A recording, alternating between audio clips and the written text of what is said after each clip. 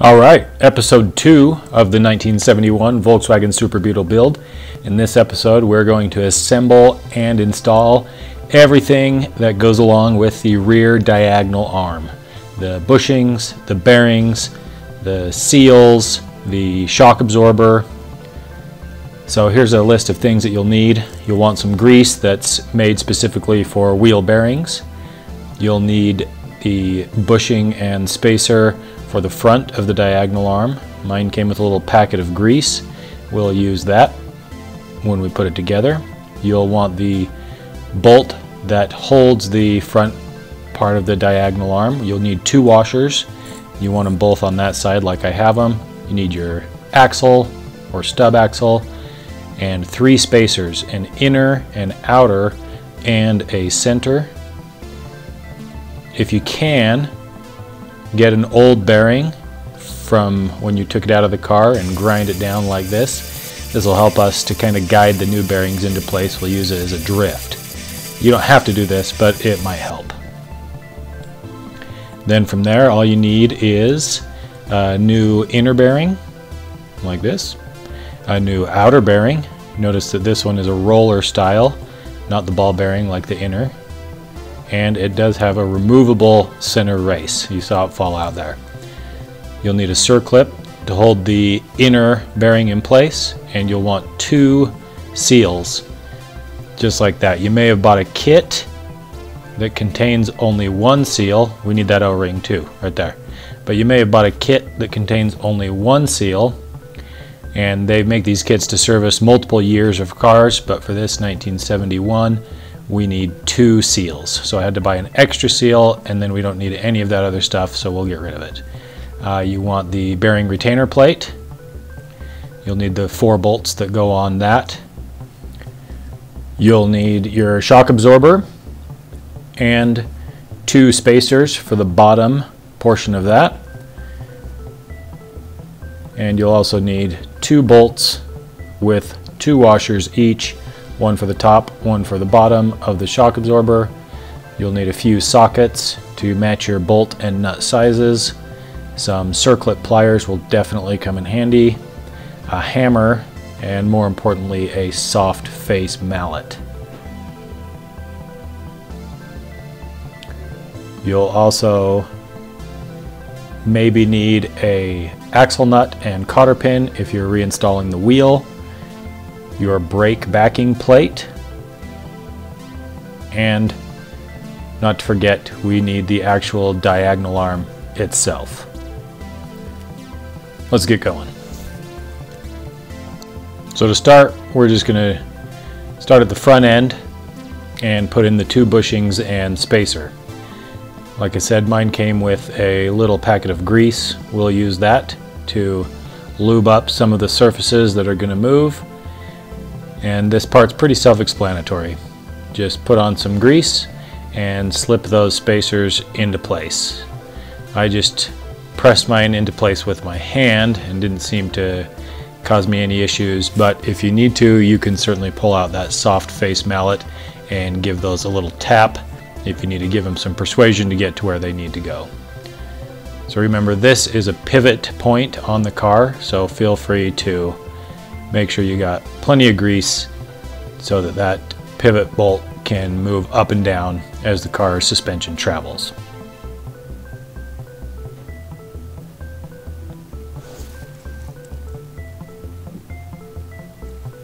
From there, we're going to install the inner bearing. We just want to make sure that the bearing, the place where the bearing is going to set, is nice and clean. So a rag and some brake cleaner will do the trick. Then we need to pack our bearing. So if you've never packed a bearing before, just put a glob of grease in the palm of your hand like this and press that bearing down onto the grease until you see it press through the other side. You can't really overpack a bearing, so feel free to just get in there and press as much grease into both sides of these bearings as you can. See that? Just like that. You should see that squish through the other side. We're going to do that to both bearings. And just make sure on this outer bearing that you keep track of that center race. You can see I took it out, and it will fall out or get pressed out several times through the process of this, so just keep track of it and know that it needs to go in the middle of that bearing. And once you have all of your bearings packed up with grease, we can go ahead and install the inner bearing. What you want to do in this case is check the bearing on one side. You should have some writing. Common practice is to have that writing always facing outward in the event that somebody needed to read what type of bearing has been put in. So just go ahead and set that into place as evenly as possible.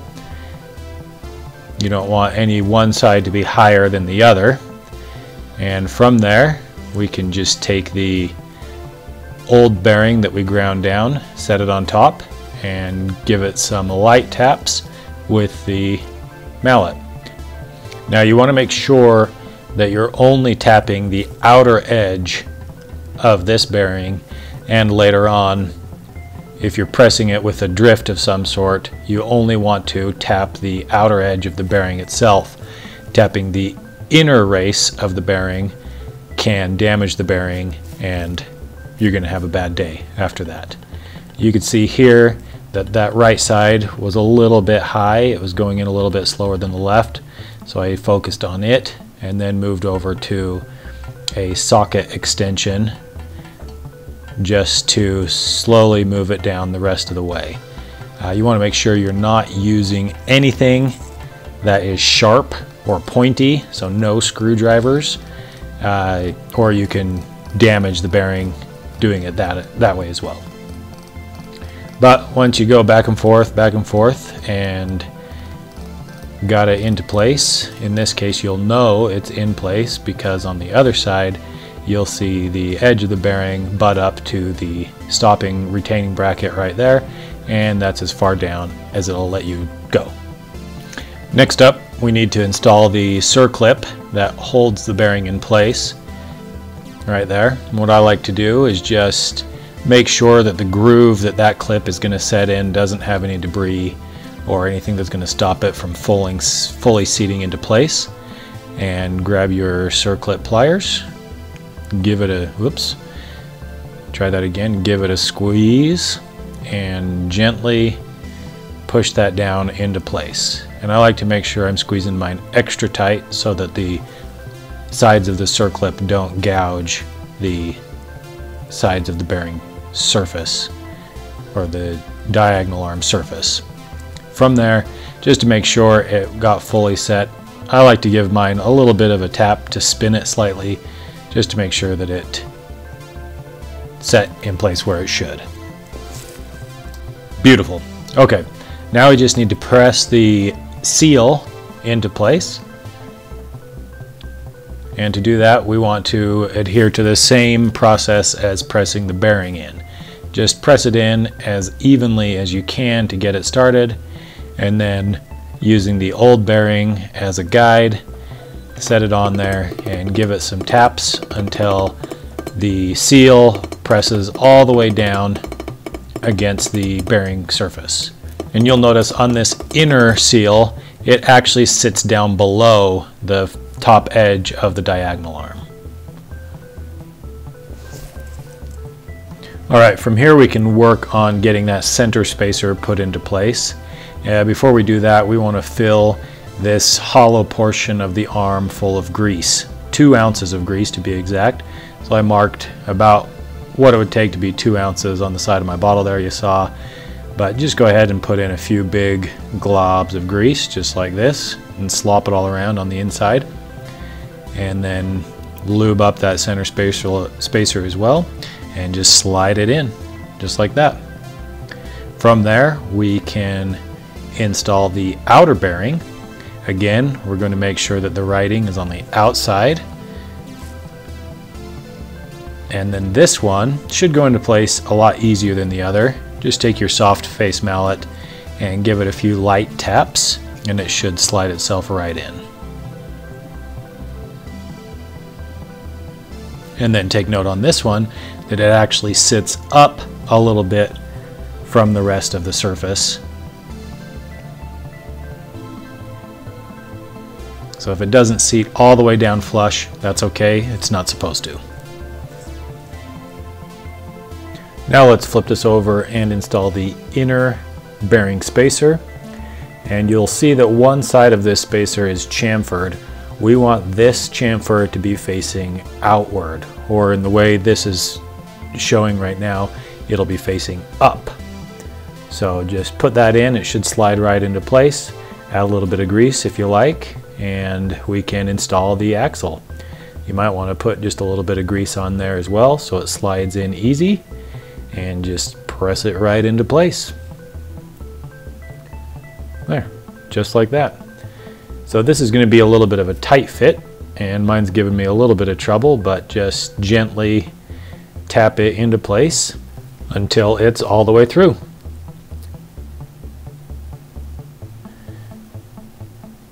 Just like that. So you saw me take out that inner race of the outer bearing. Now I'm just going to slide it back on and tap it back down with the socket extension that I used to tap in the bearing. So at this point, you're going to see that there's a little bit of a gap on the back side of this axle. I'm going to use a hammer to gently tap it and close it up, but if you were to put this back on the car and put your brake drum back on and hook up your CV joint, you can just put your brake drum on and use the axle nut to tighten this and squish it all together. At this point I'm not going to be doing that, so I'm just going to give it a few quick taps with a rubber mallet to set that down a little bit better and call it good for right now.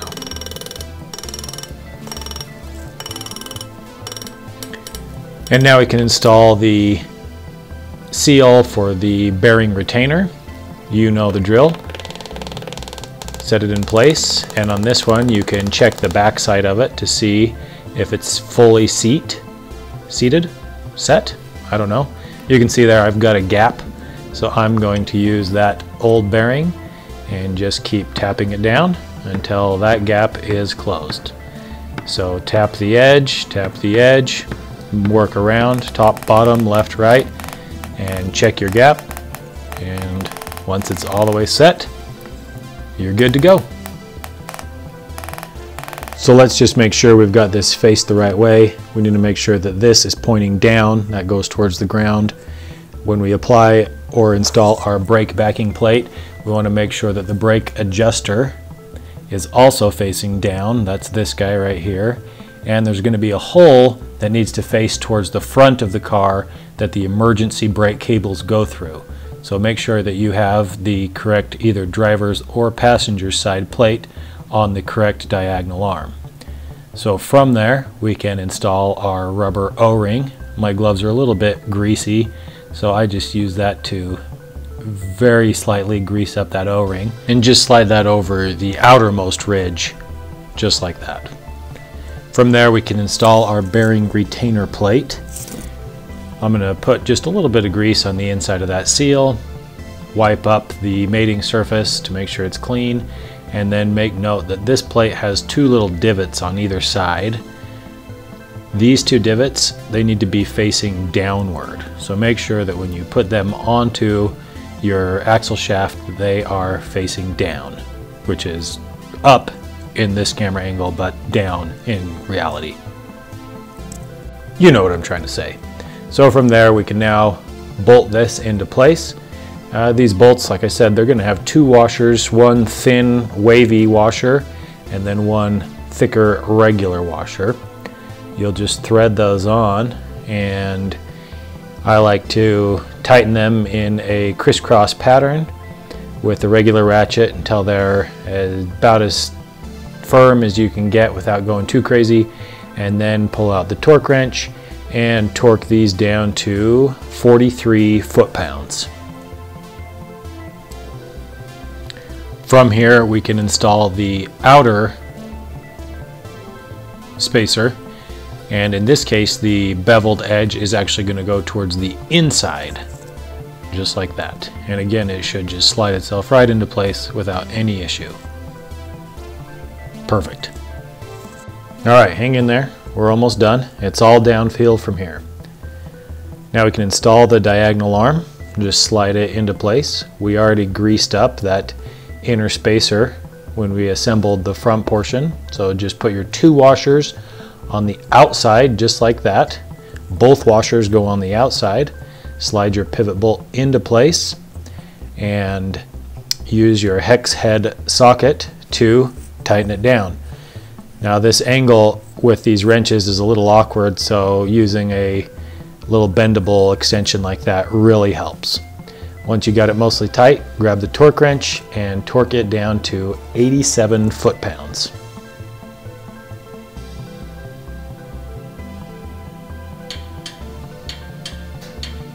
There we go. Then to keep this bolt from backing out once it's been installed and having your car fall apart while you're driving, you want to pin the edge of the frame down into one of those notches so that that bolt stays in place. Then we can move on to installing the shock absorber.